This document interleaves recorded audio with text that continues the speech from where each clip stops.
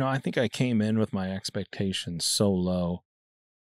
Seeing the Rotten Tomatoes score, I think it was like an 18% or something like that. And I was like, man, I've got zero expectations.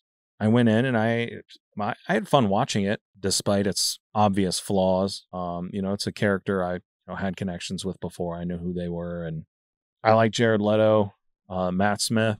He's a great actor. Doctor Who. Everybody else in the movie, it was decently acted, poorly written. I think they knew they were trying to capitalize and make something quickly. Yeah. To capitalize on this Marvel stuff and just get the money and run. Yeah.